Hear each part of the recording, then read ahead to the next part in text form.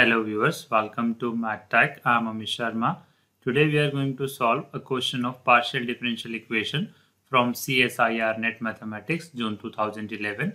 The question is from the topic characteristic curve. So without a delay, let's start. Question is, the number of characteristic curve of the PDE x square plus 2y into uxx plus y cube minus y plus x into uyy plus x square into y minus 1 uxy plus 3ux plus u equal to 0 passing through the point x equal to 1 y equal to 1 is option 1 0, option 2 1, option 3 2, option 4 3. In order to solve the question, we have to learn the following results. Result number 1. Consider second order linear partial differential equation auxx plus buxy plus cuyy plus dux plus euy plus fu equal to g, where a, b, c, d, e, f and g are in general function of independent variable x, y and constant. We can classify second order linear partial differential equation with the help of sign of b square minus 4ac. That is, if b square minus 4ac is greater than 0, then equation is hyperbolic.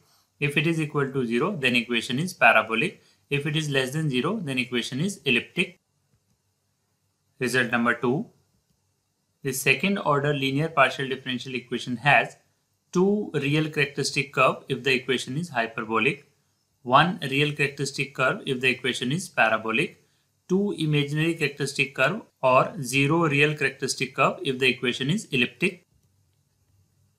Now, given second order partial differential equation is x square plus 2y into uxx. The coefficient of uxx is represented by a plus y cube minus y plus x into uyy. The coefficient of uyy is represented by c plus x square into y minus 1 uxy. The coefficient of uxy is represented by b plus 3ux plus u equal to 0.